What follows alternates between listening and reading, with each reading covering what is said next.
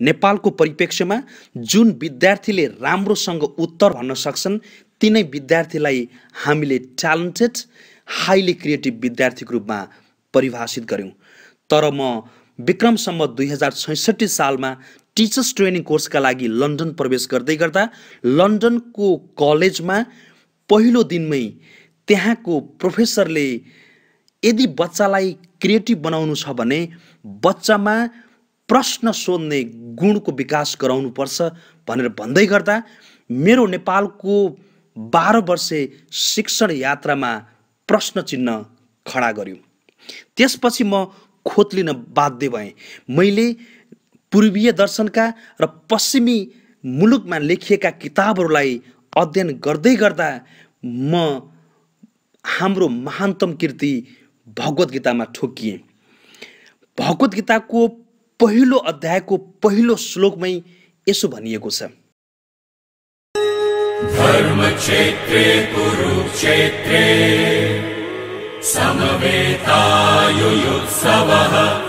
मामकाः पाण्डवाश्चैव किम कुर्वत सञ्जय।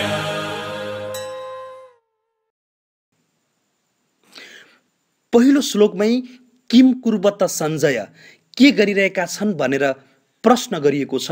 अर्थात् 5500 वर्ष अगाडि नै भगवत गीताले बच्चामा यदि क्रिएटिभिटी सृजनशीलता यदि थप्ने हो भने प्रश्न गर्न सिकाउनु पर्छ भनेर भनेको देखिन्छ, तर त्यसलाई हामीले आत्मसात गर्न सकेनौँ।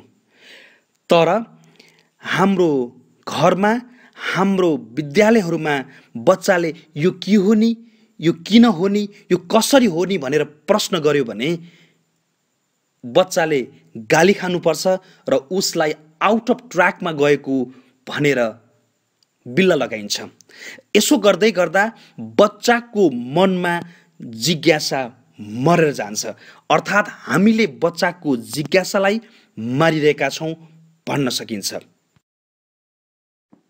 यो संसारमा जे जति आविष्कारहरू भए, जे जति विकास र प्रगति भएका छन् ती सबै प्रश्नकै उपज हुन्। न्युटनको टाउकोमा स्याउ खस्दै गर्दा स्याउ किन तल खस्छ भन्ने प्रश्नले सन् 1687 मा गुरुत्वाकर्षण सम्बन्धी विश्वव्यापी नियमको प्रतिपादन भयो। चरा किन उड्छ भन्ने प्रश्नले सन् 1902 मा ओर्भिल र बिर्बल राइटले विमानको आविष्कार गर्न सफल भए।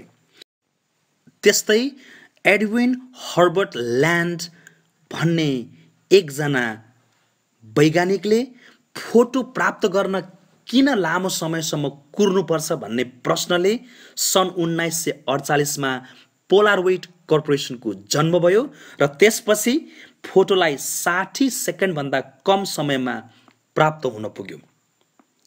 त्यस्तै गरी मार्टिन कुपरको मनमा फोन गर्दा किन एकै ठाउँमा बस्नुपर्छ भन्ने प्रश्नले वायरलेस कम्युनिकेसनको जन्म भयो र सन् 1942 मा मोबाइल फोन आविष्कार भयो।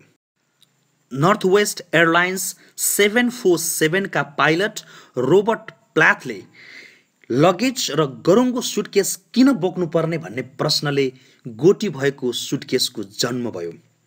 यसर्थ जे जति विकास भएका छन्, जे जति प्रगति भएका छन् ती सबै प्रश्न उब्जेका कारणले भएका कारणले गर्दा हामीले पनि हाम्रा बच्चाहरूमा प्रश्न गर्न सक्ने गुणको विकास गराउन सक्यौं भने मात्र 21औं शताब्दीमा बिक्ने जनशक्ति हामीले उत्पादन गरेको ठहर छ।